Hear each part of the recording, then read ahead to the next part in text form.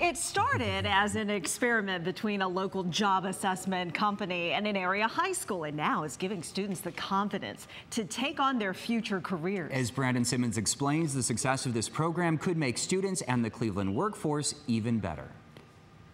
In our community right now in Cleveland, there are 90,000 jobs. This is the final round of career coaching for Ginn Academy students who took the Get Worker Fit assessment. This is an assessment that looks at your skills and aptitudes, your interests, your personality, your values, and it tells you what the jobs are that are going to be in high demand that you would be good at for the next 15 years. Ginn Academy brought in the Get Worker Fit program because it gave them a tool to reach their education goals. I would talk to teachers and people. I say, well, we can't educate the kids if we don't know who they are and we don't know what their gifts and dreams are. The program also fills a gap that the school wanted to address, the ability to propel students beyond graduation into college and the workforce. It's not just I have my high school diploma. I know I have my high school diploma and I know exactly where I want to go in order to make sure that I'm better and the community gets better. After the early success of this partnership, Ginn Academy had the sophomore class take the assessment.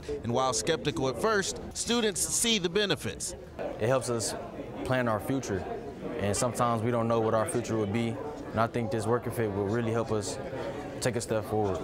Of those jobs and of the people looking for jobs, they don't know what jobs are available. Community leaders saw the partnership in action and discussed future possibilities. And I just observed a bunch of young people coming alive with ideas and innovation of what their life trajectory could look like. And I find myself deeply inspired about what's possible in our young people. In Cleveland, I'm Brandon Simmons, Channel 3 News.